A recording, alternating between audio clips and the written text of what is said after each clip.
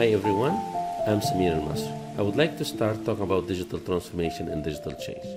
The main difference between digital transformation and digital change is the new business model.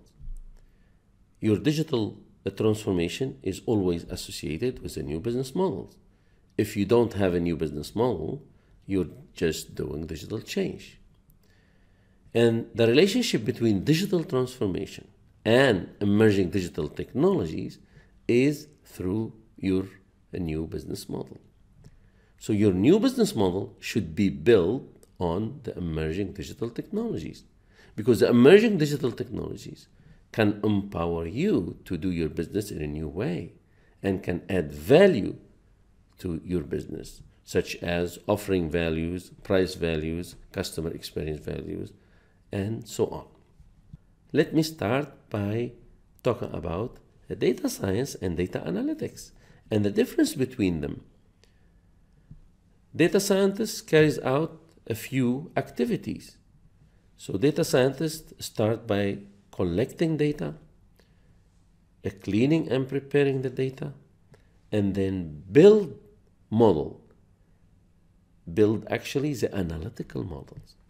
Here is the data analytics. Here is the connection between data science and data analytics. Data analytics is part of data science.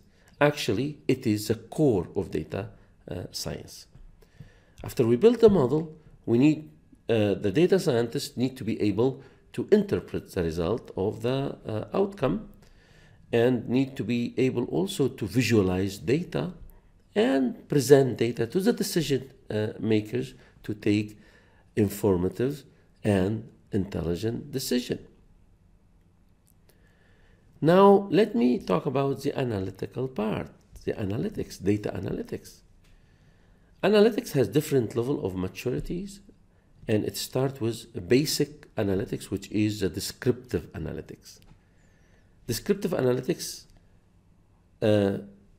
explain what is happening in the business right now and the performance of the business, and the difference between the performance of this machine and this machine, this unit and this unit.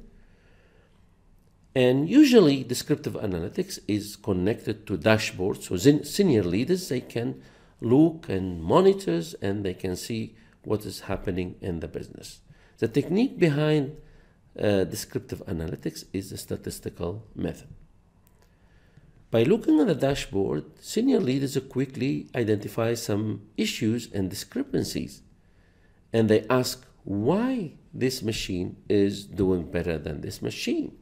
This is where diagnostic analytics comes in. Diagnostic analytics can answer the question about the difference in performance and why this happening, why that happening, and so on. This diagnostic analytics is also based on statistical method technique. The third level in analytics is the predictive analytics. Predictive analytics, it predicts any things about your business. Could predict sales volume or predict medical image, malignant or benign cancer. Could predict anything you need to predict. Could predict downtime of the machine. And here you can move actually from time-based maintenance to condition-based maintenance. And guess what? Predictive analytics is based on machine learning.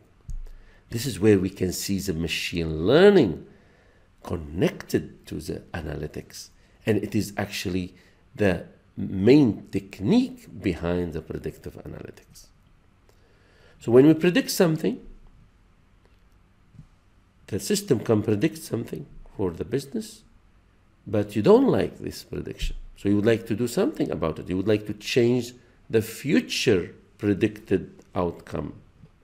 With this, you ask the system, can you help me to achieve the opposite? I would like something else. I would like other outcome by the end of next year. And this is what we call prescriptive analytics. The system will give you a couple of course of action or a couple of options, each one with a course of action, and at the end of the action, you can achieve what you want to achieve. The technique behind prescriptive analytics is machine learning and business rules.